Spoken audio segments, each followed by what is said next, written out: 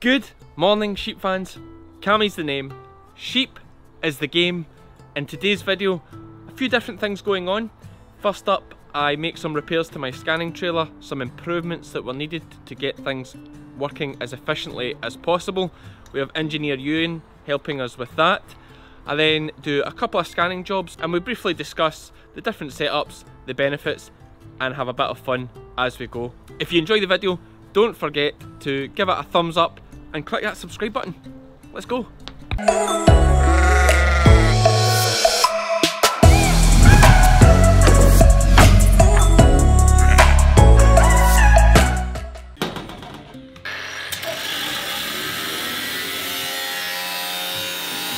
So we're back with Ewan, who we saw in the previous video, who did the initial repairs to the trailer. I'm now back. I've given him a list of things that we need done and he's just getting started into it.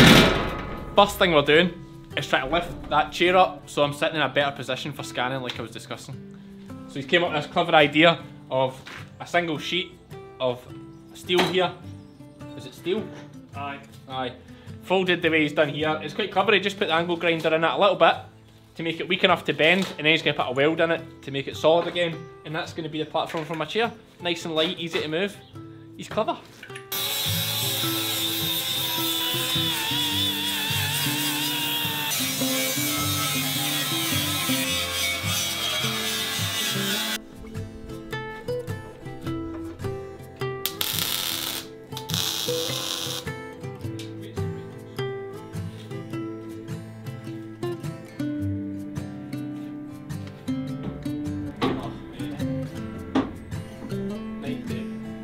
That's alright for height.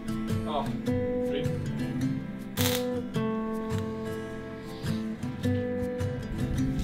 Who taught you to weld? Me. Just taught yourself? YouTube? Pretty much, aye. YouTube? Then I went and did a college course just to learn some extra stuff, get into the TIG welding as well. Is this the TIG welding you're doing just now? No, this is MIG. TIG's a bit too hard for me. I wouldn't like to do it for Right, okay. anything that wasn't just for me. Right, okay, okay. So just if you're playing about yourself, you'll do some TIG? Aye, exactly, yeah. It lets me do aluminium and stuff like that. But Does it do softer metals? Is that? it can weld any metal, it's just a lot harder and slower than MIG. Right, okay. And this is MIG? This is MIG, Right, okay. yeah. Right, any of you welding experts on here, just have a wee close up here and I just want some feedback, see if he's making a good job of this, because obviously I want my chair to look nice. Just remember folks, we're welding an old rusty chair, so it might not just be perfect. Oh, my lights died, so you're alright. I'll watch your mic and that hot bit. Oh aye, just singed it already there.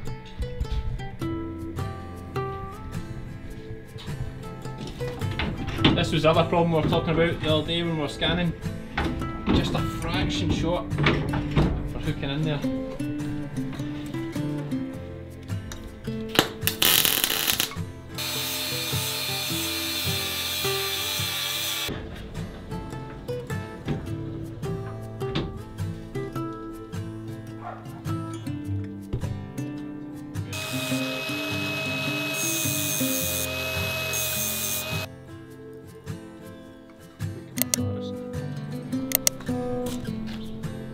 Put it on like that. Beautiful.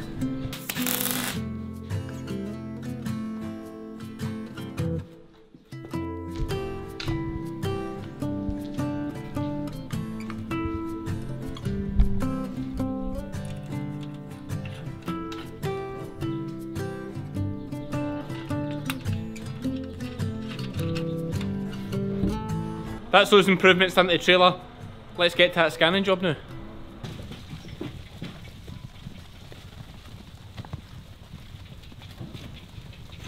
So we're at the first job today with Kevin and Andrew and the team, and I'm going to ask them a few questions because every farm you go to, one of the great things, every farm you go to they do something a wee bit different, and Kevin's one of the kind of early alarmers, certainly in this district.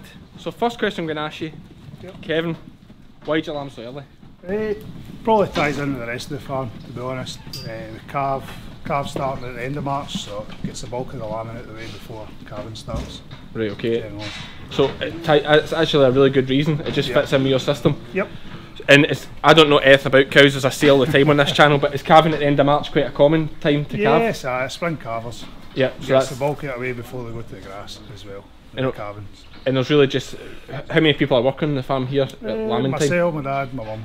Right, so three Three of is, us. I've got all that. Wife, Louise, she'll take holidays. Aye, but she's obviously got her hands full at the moment as well. 3 wee nipples running about. Allegedly. So she tells you all the time. Oh, you'll get a slap for this one later. Probably. So, okay, so your lambing, that explains well.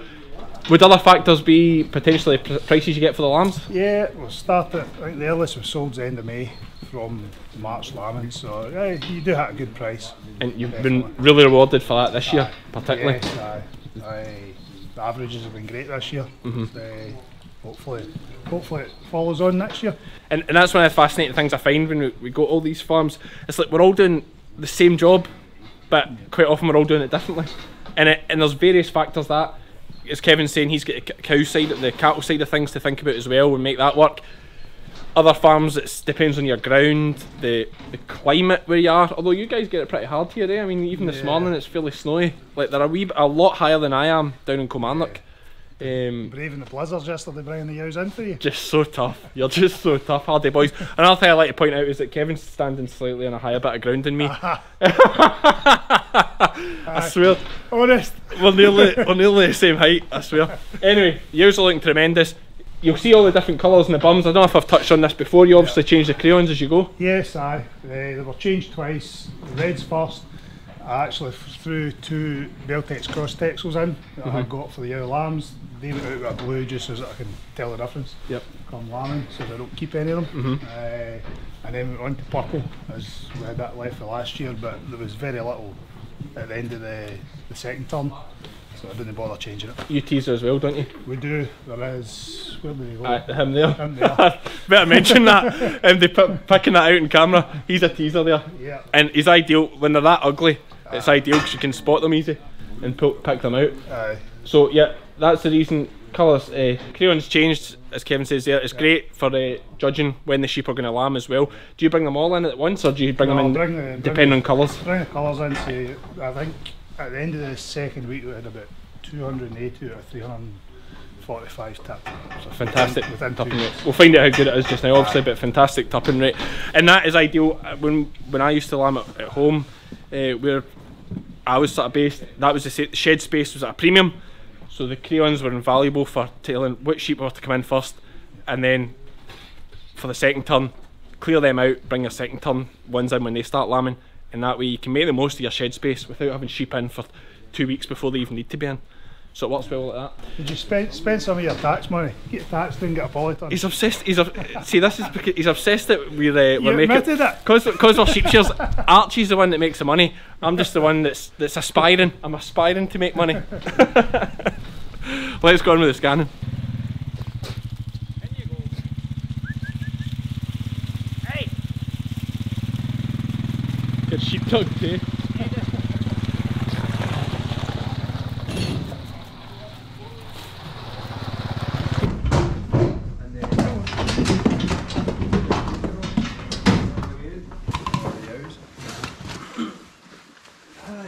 Job done. Sorry. Done for an hour, you know? You've got footage of you struggling to do it. And grunting.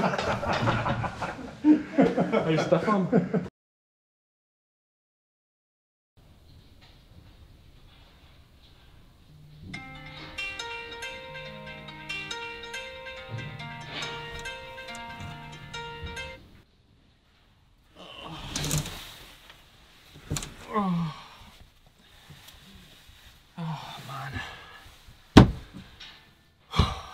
What a rough night. I don't know how he sleeps in that caravan every day. Oh, right. Really need to get a jack on that. Good morning, sheep fans. Cammy's the name, sheep's the game. We're scanning sheep again. It's like, how many times can I spin out a scanning video? Let me just go back and get my phone. Great wee sleep here. It's great just waking up and being right at your work. Absolutely fantastic. What have we got on today, you might ask? We have got a Beltex tut standing here, nicely shed out by David. We're back. You've seen this shed before. That's David's caravan there, where he lives. He let me use it for a wee funny sketch at the start. It wasn't that funny, I understand. go easy on me. Meg, what are you doing?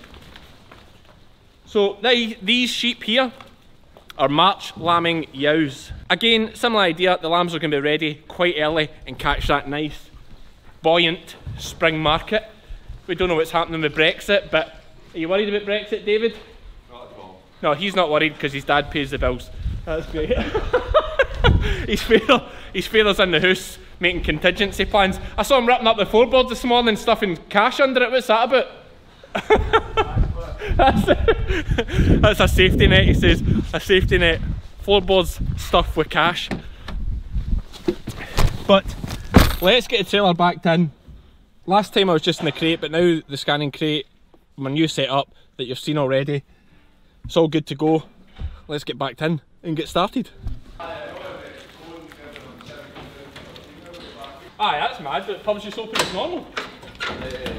Aye, more or less. Well, up until 10. You don't even need a meal or that. No. Remember those days? Remember that mad week in August?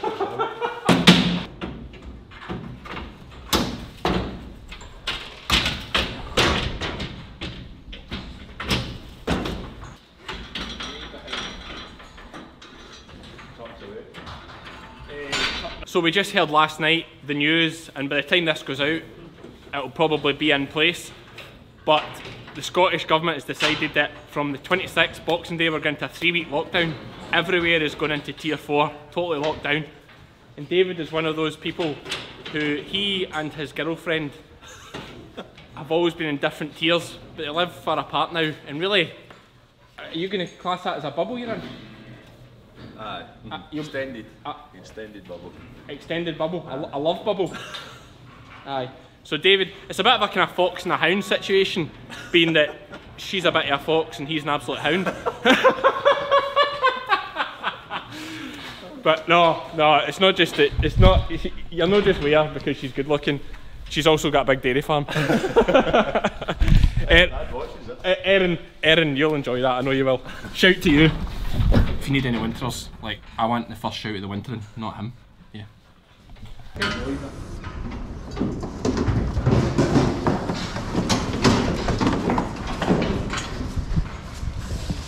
Job finished here. I just jumped straight to the end. Don't want to do too much scanning and bore you all to death. Better with just a little bit of banter. A little look at some sheep though. Blue Texels. Wait till I go in here.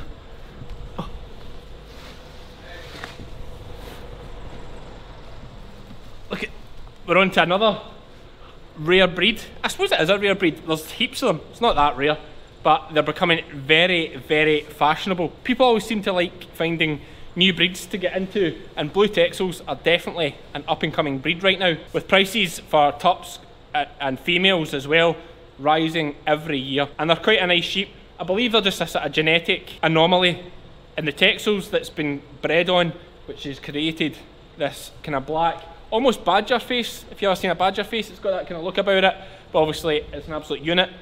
Probably generally slightly smaller than your standard Texel would be, but a fantastic shaped sheep and really popular because Texels maybe have this view of being quite an elitist sheep. So people wanting to get into a pedigree breed that has a good carcass and a good nature and is nice to look at, a lot of them are choosing Blue Texels now. But if you've got a spare $250,000, I know a guy with some nice Texel sheep he would sell you. Another one finished. Thanks very much for watching, sheep fans. See you for the next one.